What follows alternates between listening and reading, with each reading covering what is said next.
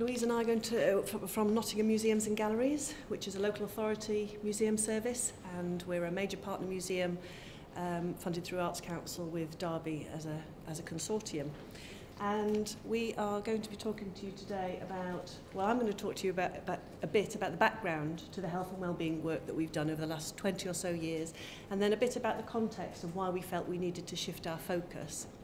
And then Louise is going to talk about a new initiative, the Museum Care Ambassadors, and then we'll round up at the end. So in 2013, we were involved in an action research project with 4 other museums in the East Midlands. This was a project which was focused around the creation of a network of museums and health and social care partners to explore the contribution that museums can make to the health and well-being of their communities. And it was funded through the Arts Council. Our particular project in Nottingham was Live Today, Think Tomorrow, and it was about smoking prevalence in Nottingham.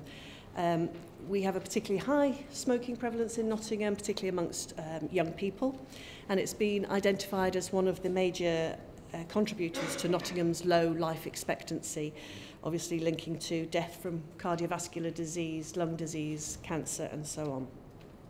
So using our extensive John Player and Sons collection, and John Player's was a factory in Nottingham until very recently, where the production has moved over to abroad. But for many years, it was a very high employer in Nottingham. So we've got a lot of the archive material of marketing and packaging and so on. And so we used that, and we worked with young people to talk about the issues of smoking. But it wasn't the project in itself that was the key thing. That in itself was great, but it was the realisation when, as part of this action research and discussing things with other museums, that we realised that we had quite an extensive breadth of experience of working in health and well-being over the last 20 years. Mental health, physical health, disability-related health, both learning and physical, and age-related health. And whilst those projects had had significant positive impacts on the participants, we'd had a fairly unfocused and project-by-project approach, perhaps the nature of project funding, I'm sure people are aware of. But with a few exceptions, it rarely led to a kind of sustainable and ongoing relationship with a programme to address the needs of participants. One of the other things we learned through the action research was about the 5 ways to well-being. Quick straw poll, hands up. Are people aware of the 5 ways to well-being? Few people not. Does anybody else use it in their work? Yes, few people. Well, this was new to us in 2013. I'm not sure how it passed us by, but it had. But the 5 ways are founded on the premise that mental health is intrinsic to our health and well-being and a positive state of mind and body. And feeling that you can cope, feeling that you're safe, feeling that you're connected to people, feeling that you're connected to your communities and to the wider world. And so each of these actions, the connect, be active, take notice, keep learning and give, all contribute to the well-being in a positive way. So that includes the ability of us to adapt to change, our self-esteem, our cognitive capacity and our emotional intelligence. And another key element for well-being is social participation. And evidence shows that for people of all ages, it's relationships with people that are critical for promoting well-being and acting as a buffer against negative or poor mental health. So what we did during that project was we assessed our current and our past projects. We looked at which of them was really health and well-being related, and an incredible number of them were. And we looked at what we thought we did well and what we did less well and where our expertise kind of lay. And we wanted to think particularly about our Nottingham City Museums and Galleries' unique offer in terms of the collections that we had, the buildings that we have, and we really wanted to embed the 5 ways to well-being in our planning. One of our the volunteer programme, for example, ticked all of the boxes of the 5 ways to well-being, and Louise will speak about that a little bit in a moment. So why did we need to do anything differently, and why was this such a sort of revelation to us? Well, I suppose that we'd been doing things in the way that we've been doing them for so long, and having that time to reflect made us realise that we needed to do things differently, and that our service was changing. It was a time of cuts within the City Council. It was a time when we'd had several of our smaller museums had been closed. Thankfully, they've reopened now with the support of volunteers, but we needed to look at how we could be a sustainable museum service, and we need to justify, as you were saying earlier, our existence really. We needed to make sure that we were relevant to the City Council's priorities, so that we weren't an easy target when the next round of cuts came along, and that people would say, actually, no, they're doing really good stuff that delivers to these agendas. And we needed to work as efficiently as we could, because there were job cuts, and if people weren't made redundant, then as people left naturally, they weren't being replaced, so we were fewer in number. The health and wellbeing strategy priorities for Nottingham are these. I'm not going to read them out, you can see them, but the second one is the one that we're particularly referring to today, but I will throw out some stats just to give you the context within which we're working. So the City of Nottingham is the 13th most deprived local authority area in England. We have intergenerational poverty in Nottingham that leads to a wide number of health-related issues, so poor physical and mental health. And in fact, severe mental health illness is 35% above the national average in Nottingham. We also have a lower life expectancy than the national average. That's 4 years less for men and 2 years less for women. And that varies by 10 years across neighbourhoods in Nottingham as well. About 80% of adults are considered not active enough for a healthy lifestyle, what's considered a healthy lifestyle. And 39% of Nottingham citizens smoke, which is the biggest single factor to health inequalities, and we're 25 years behind the national average for smoking cessation, which is perhaps not surprising given that we had the Players factory and cigarettes was part of the pay packet. So this leads to people feeling disconnected from society, leading to isolation, perhaps leading to antisocial behaviour, and in some cases crime and substance misuse. So that's the kind of picture, not unlike perhaps other major cities. But Nottingham is an age-friendly city. We've got a partnership of citizens' organisations, both health and arts-related organisations, academics and service providers, who are determined to build an age-friendly future for the city. We have an open arts forum, which is a number of us get together and look at how we can embed arts and health work in Nottinghamshire and Nottingham City. And that's where the Imagine programme came from, out of the Open Arts Forum. It's managed by an organisation called City Arts in Nottingham on behalf of the partnership of all those organisations. And it's one of only 4 programmes across the UK to be awarded funding from Arts Council and from the Bearing Foundation for Arts and Older People in Care Fund. And the 3-year project is about using the arts to enrich the lives of older people in care specifically, involving them in the wider community, getting them engaged with people of all ages, and stimulating them to be involved and to access opportunities for self-expression that will help their health and well-being. So the Lacey Days project, this is the project that we did as part of Imagine. We took inspiration for our extensive lace collection, which is a designated collection. You might not be aware that as well as being renowned for smoking, Nottingham was a world leader in lace making during the 19th century, with more than 130 lace factories in operation, and the lace market area still has those amazing sort of industrial 19th century buildings. So the curator of costume and textiles introduced the project Lacey Days. We had about 30 older people participants, some of whom had dementia, and she took in objects from the collection into Radford Daycare Centre and started discussions and having those conversations. That initial collection session was then followed by 7 hands-on workshops with creative practitioners. So the participants explored hat making, glove making, lace shoe making.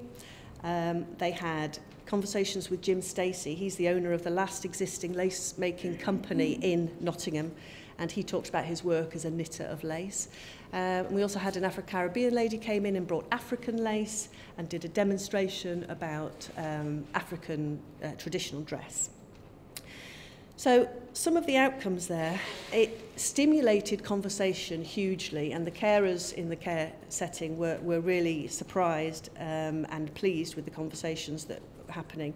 And it stimulated memories of Nottingham's rich heritage. Some of the people, some of the participants had been involved in the lace heritage or had relatives who were. And it also prompted them to bring in items from home. So they brought in wedding photographs of wedding dresses, lace wedding dresses. Somebody brought in a lace wedding dress. Somebody else brought in a piece of commemorative lace, which was actually almost identical to a piece that we actually have in the collection. So that was really lovely. And we had a community-inspired exhibit that was displayed alongside our contemporary textile collection at Newstead Abbey in the summer last year. One of the carers said, "The members are still very animated when talking about the Lacy Days sessions, and keeping their handmade garments in the centre is a good way of reminding ourselves of the fun we had and the memories many cherished." So whilst we've done numerous projects with older people previously, it was this Lacy Days project coupled with the timing of the Action Research project which really led us to approaching our work with older people in a new way. So with our sights firmly set on the health and wellbeing agenda and looking at the success of previous projects, we were looking out for other organisations to work with. We were initially approached by Nottingham City's Adult Care Services team. They administer Nottingham City's funded residents in residential nursing homes, long short-term and respite care. They wanted to work in partnership to recruit a team of volunteers who could deliver creative workshops in the same way that Lacy Days had done. And so the concept of the Museum Care Ambassadors was born. So we started developing the project with these three principles. So adding value, this is an aim of all of our volunteer roles. The volunteers deliver outputs that we wouldn't otherwise be able to. We wanted to ensure that the Museum Care Ambassadors felt that they could engage with an audience that we would not otherwise have capacity to fully support. We wanted to engage with this new audience in a new way with our collections and places that they probably wouldn't be able to visit on their own, our museum sites. And we also wanted to look at developing a new volunteer role and engaging with new volunteers in a new way. And also we wanted to make it sustainable. It was a partnership project, but we wanted it to be sustainable and ongoing through training and finance and marketing and recruitment through the partners. So these were the three partners. So obviously there was us, there was Nottingham Adult Care, and then there was Imagine. And this is what each of us obviously gave to that partnership. So we wanted to use museum objects, obviously to link it to the collections and to link it to the places, the museums that we represent. We wanted to give the volunteers training in how to facilitate sessions in care settings and developing creative sessions, which not all of them, I'll come on to later, but not all of them would have had experience in doing. We also wanted to ensure that they felt that they were correctly trained in things like safeguarding of adults, so that they felt that they were going into a setting and understanding how that setting worked. And working in a care setting, I'll come on to later the background of some of the volunteers, but not all of them had worked in a care setting previously. Some of them were from an arts background. And Imagine, they offered dementia awareness training and those links to creative care settings, as they were they had lots of links to other organisations that we wouldn't necessarily have. So the next phase was to recruit those volunteers, and the partners were a really key point to that. We wanted to ensure that they could use their networks to recruit people that would be interested in an ongoing commitment to being a care ambassador, and that the recruits would be taken on to be shared with a good level of understanding to develop the activities and ideas later on. So we managed to recruit 6 museum care ambassadors as part of this initial phase. So after they'd had their training from each of the partners, By August 2016, the end of the initial training phase, the volunteers had developed 3 sessions that they could pilot over 2016, so it's summer 2016. The sessions were A View from My Seat. This was a creative photography session using objects from the museum handling collection. So the participants were guided by the Museum Care Ambassador, had a particular interest in photography and using photography for well-being, and she guided them through how to take photographs, how to develop them. The second session was about holidays, so again using handling collection objects to talk about trips that people had or people wanted to take. And the third session was 1946 at home, and the session was using domestic objects, toys from the 1940s, and the Museum Care Ambassador that developed this had a particular interest in toys, old toys. So the initial feedback that we had from these sessions after we'd gone in and piloted them with the participants was overwhelmingly good. And we know from taking our handling objects into care settings and into other settings that people really enjoy it and they engage with it in a different way. And these are some of the comments that we've had from participants or group leaders, and I think they give a really good overview of the sort of things that people were saying about how they enjoyed the sessions. But from our point of view, we wanted to consider the impact on the volunteer. So these are 2 of our volunteers. This one here is Robert. Robert's in his early 60s. He heard about the Care Ambassador's volunteer role through the Nottingham Community and Voluntary advertisement, and he also volunteered with a local care group. Robert's a former social worker and he has experience of dementia in his own family, and he's the volunteer that had a particular interest in toys, so he wanted to come in and get his hands on our handling collection and try out working with some of the toys. And the lady over there is Hannah. Hannah's 25. She's volunteered with Nottingham City Museums and Galleries since 2014. She volunteers with our young people's group called Illuminate.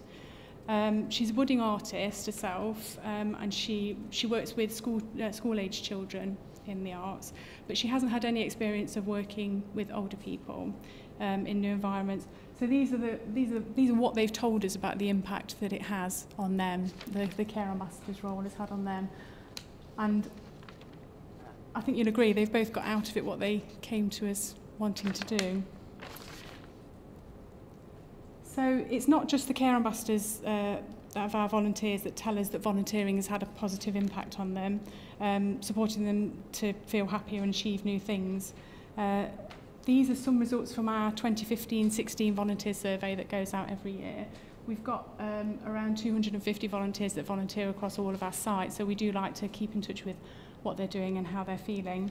And I've illustrated in blue how they link in with the 5 ways to wellbeing that Joe was talking about earlier on.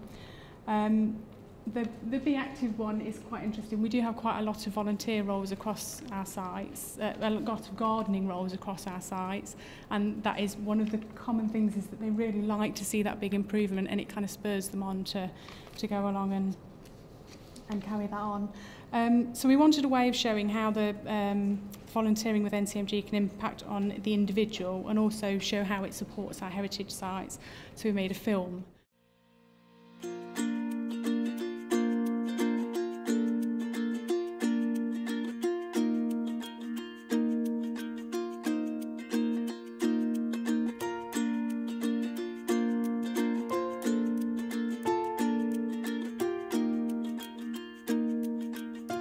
I shall begin, shall I? Okay, well, my name's Wendy, and I've been working here, it must be 3.5 years now, I think. I had newly arrived in Nottingham after my husband had retired. I have always volunteered all my life because I just feel I like to give something back to the community in which I'm living. My name's Callum Mulligan. I've been with the service for about 4 years. I started volunteering before I went to uni. I decided that I wasn't confident enough and I didn't have the social skills. I'm Margaret. I'm a volunteer at Newstead Abbey and I've been volunteering here for about 6 months. I retired about 2 years ago from a full-time job I've been doing for like 30 odd years. I really missed not being with people. I used to go to work, see people every day, and then you go to retirement and it's like, there's nobody. My name is Madge Spencer and I have been telling stories and visiting both the castle and Woollerton Hall for nearly 3 years now. As I've retired, for me, it's a new group of friends, new group of people, new group of interests. My name's Lynn, and I've been working here 3 years with Wendy. Well, I retired just over 3 years ago, and I decided I wanted to do something else.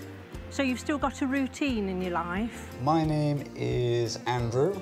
I've been here for a total of coming up to 3 years now. Last month has been in paid employment. Well, when I started here, I had severe confidence issues and anxiety issues. One of the real joys that we get here is how much feedback we get from all the people who pass through here, which is masses on a sunny summer's day. To come to a beautiful place like this once a week is lovely. Being here for so long, I sort of fell in love with the place really, because it's a gem in the middle of the city. But this castle and Woollerton Hall has helped me to start blossoming. It isn't just for old people, like there's a real stigmatism about volunteering, especially in heritage sites. It's like 60 plus working in a shop, and it's not at all. It's made me feel more confident because I was beginning to feel depressed and isolated. It boosted my confidence significantly in terms of my employability and sort of in social situations as well. I do workshops now, and I wouldn't have imagined myself doing any sort of workshop before I started volunteering. Really helped me confidence-wise, and like my best friend at the moment I met on my first day of volunteering. I would encourage everyone to volunteer, because not only does it get you out doing something, it's a bit of self-exploration really. You might find something that you really like that you never knew before. A lot of the people that are at Newstead in particular are volunteers. Without the volunteers, things wouldn't happen, and there is so much to get involved in. Like, I've gained so much experience that I'm being offered freelance work now, which is amazing, and I've gotten a part-time job because of it, and people often miss the benefits. I would certainly encourage anyone, any age, to join in, because it's a hobby that could become a job. And with the number of volunteers coming here, we've gradually expanded to take over the beds behind us, and we are gradually moving our way around the garden. Yes. We're really fortunate to have a diverse and committed group of volunteers, and that really helps to enhance what our service can offer. So without volunteers, really, I honestly feel that the heritage landscape would be all the poorer for it.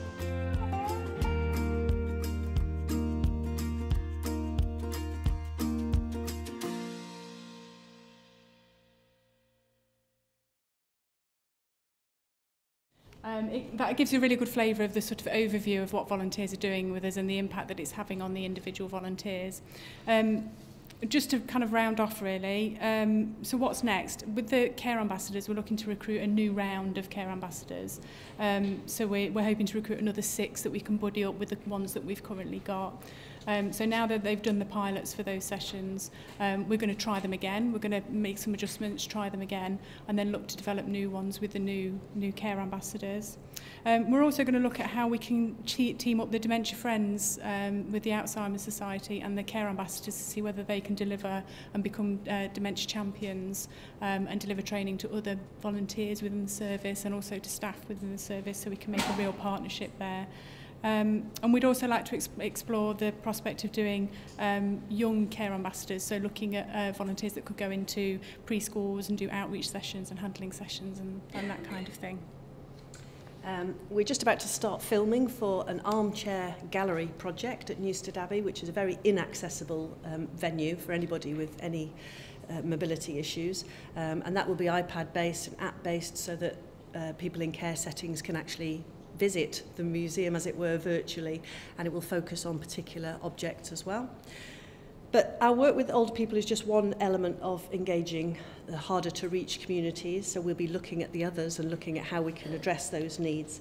And our focus is very much now on sustainability and programs, not projects, and using that 5 ways to wellbeing approach will be taken as we further develop our work with people from the communities to link to the city's health and wellbeing strategy, and hopefully to get more people on board as part of the volunteer programme.